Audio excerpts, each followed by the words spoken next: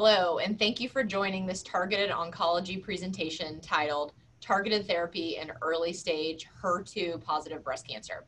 The last few years have really been quite exciting for the treatment of HER2 positive breast cancer with new and improved targeted therapy. Today, we're going to talk about the expanding role of treatment options in early HER2 amplified breast cancer. I'm Dr. Erica Hamilton, and I'm the director of the Breast Cancer Research Program of the Sarah Cannon Research Institute. Joining me is Dr. Stephanie Graff, director of the breast program at the Sarah Cannon Research Institute at HCA Midwest Health, and the associate director of the Breast Cancer Research Program at Sarah Cannon Research Institute. Thanks so much for joining us, and let us get started. So first, I think we're going to talk a little bit just about defining the role of HER2 positive breast cancer in general. Yeah, I think there's been a lot going on in the HER2 space, which is really exciting. I think we're kind of have some excitement and new drug development happening. And so it's a really good, important time for us to be coming together and talking about this. Right now we have several really wonderful drugs that have built on the trastuzumab story. We have pertuzumab, we have antibody drug conjugates, we have new generation of anti-HER2 directed therapy all emerging. I think one of the first things that we really want to explore though, Erica, is kind of the background of how we got here. So can you say a little bit about how HER2 gene amplification really drives the breast cancer story?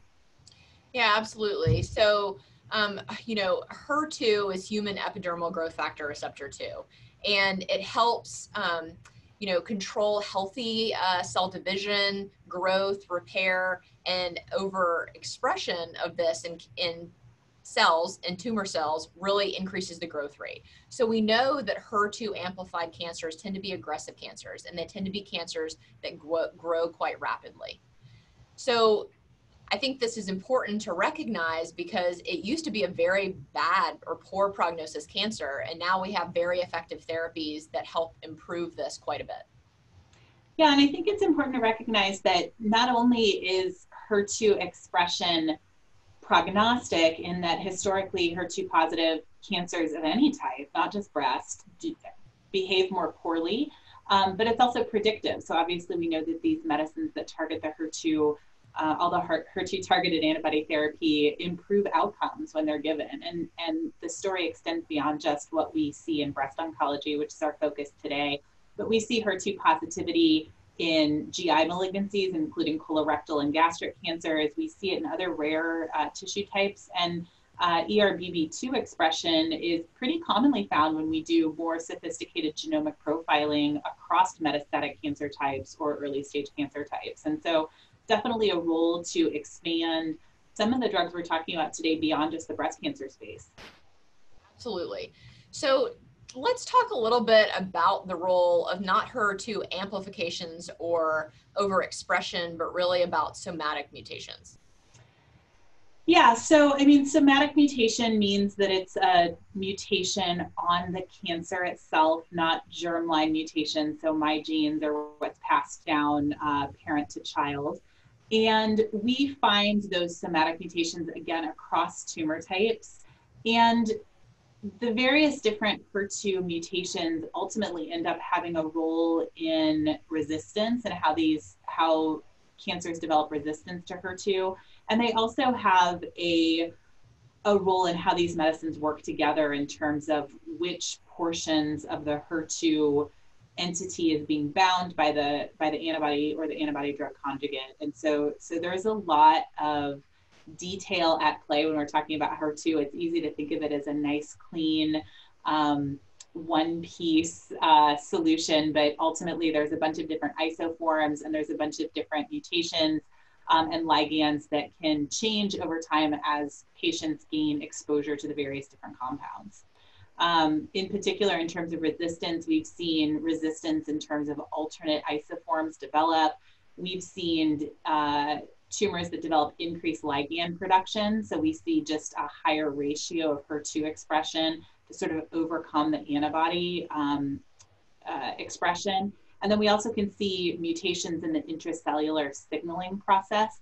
through the HER2 compound. And so there's a lot of different opportunities as we continue through drug development to improve for patients who have developed resistance to trastuzumab. Absolutely. And so, are there any prognostic or predictive value? What about other tumor subtypes outside of breast? Do you think that this is going to be actionable and something that we're going to be thinking more about in the future?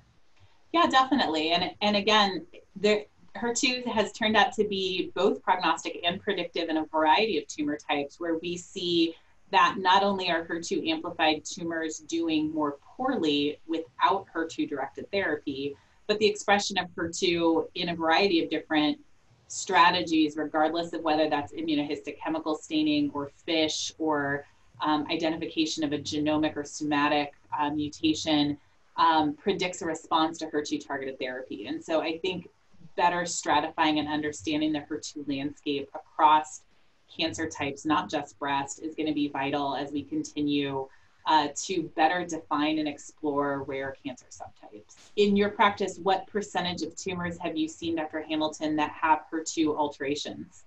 Yeah, in the breast cancer world, we commonly think that this is probably around 15%, and that's stayed pretty steady over time. We also see a higher rate of HER2 amplifications in GI tumors like gastric, even colorectal, and to a smaller degree, cancer such as lung and other cancers.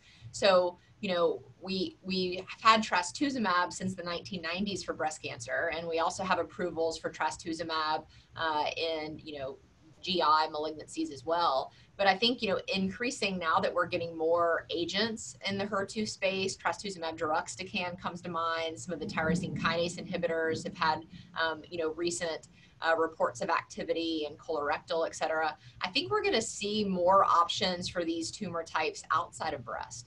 Trastuzumab deruxtecan is certainly expanding into other tumor types and has presented some really great results. Same with tucatinib and colorectal cancer. So I think this is really an emerging field where, in 2020, sometimes we're worrying a little bit less about where did the cancer come from, and instead asking the question of what makes this particular cancer tick and how can we stop it from growing. Yeah, that precision medicine storyline was so on display at ASCO 2020 annual meeting, where we saw an entire clinical science symposium sort of dedicated to genomic profiling and how it can help us define cancer types. So I definitely think that's the direction that our field in oncology globally is taking to sort of figure out what is going on biologically with the tumor and try to best address it with targeted therapy. Absolutely.